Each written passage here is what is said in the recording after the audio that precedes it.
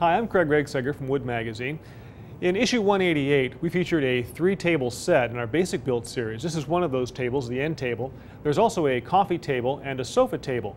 And on each of the tables, there are legs with a nice set of tapers on them. You can see pretty easily on the bottom here, there's a short taper that comes up about 6 inches from the leg. What's more difficult to see is the long taper on the outside faces of the leg. It goes from about 1.5 inches up here all the way to the end. Now the purpose of tapers is to simply reduce the bulk of legs and make the table look a little lighter, a little more attractive to the eye. And cutting the tapers is really quite simple. We've provided a quick and easy jig that shows you how to do that, and I'm going to show you how that jig operates. This is a blank that, same as the table legs here, and I'm going to cut it on this jig that's simply made out of scrap. The base, just a piece of MDF. Got what's called a guide bar here, just another couple scraps of MDF stacked and glued together. And then 2 pieces of poplar that I pulled out of the scrap bin.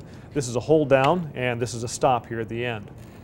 Now before I get to mounting the leg on the jig, you have to set up your table saw to make the cut. And that's simply a matter of putting the base of the jig next to your saw blade and bringing the rip fence over so it just touches this side of the jig. What I've done there is I've given myself a registration surface. Anything that hangs over this edge of the jig is going to be cut off the leg. The other thing you want to do on your setup is set an outfeed support outside the table saw. As you get through the cut, there's going to be a fair amount of weight hanging over there. It's going to tend to fall, so you want an outfeed support there so at the end of the cut you can let go and not have the jig and the leg fall onto the floor. Setting up the jig is really rather easy. First thing to do is to lay out your tapers on your leg. On the bottom here, you can see I've got kind of a tic-tac-toe pattern. This is the layout. There's in 3/8 of an inch from each face. That's where the taper is going to begin on the bottom of the leg. You can see how that's where that's going to end up. Then along these 2 faces, which will be the inside, this is where the short tapers will end. On the other 2 faces up here toward the top, I've got a mark. That's where the long tapers will end. So they'll run from this point all the way down to 3/8 inch here. I'm going to start with the short tapers.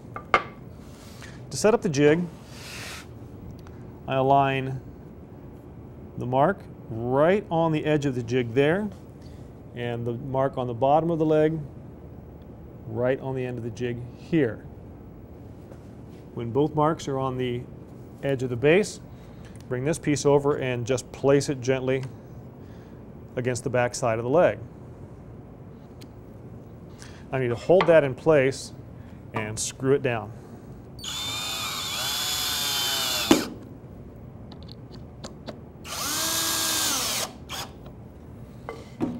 I want to just double check my positioning.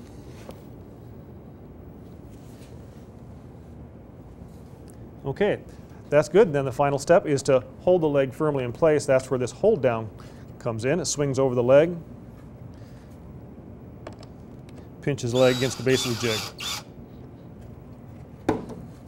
Now that leg is securely there and should stay in position while I make the cut.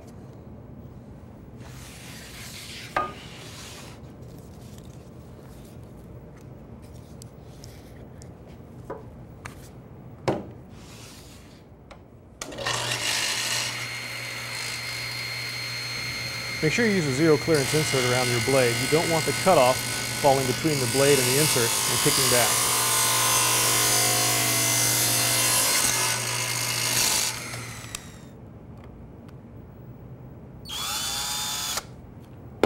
When you're ready to cut the second short taper, there's no need to reposition the fence.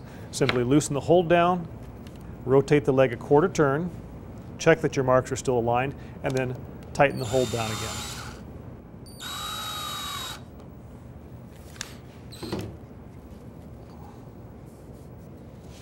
Now one thing to note here, you should complete the short tapers on all 4 legs before you move on to cutting the long tapers. When it's time to do the 2 long tapers, you'll have to reposition the guide.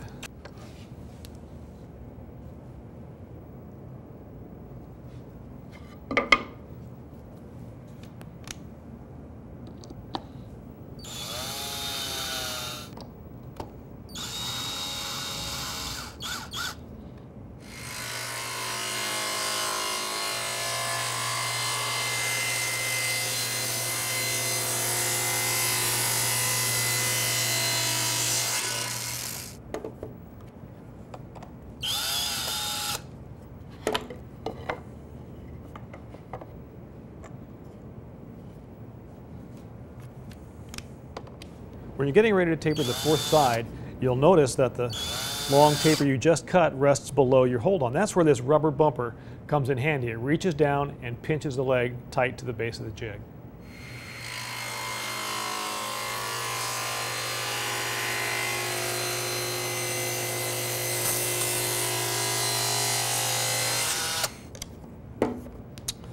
So there is a leg with tapers on four sides. Now, one thing to know about this jig, as you notice, you reposition this guide every time you need a taper of a different length. So really you can't consider this a permanent fixture in your shop.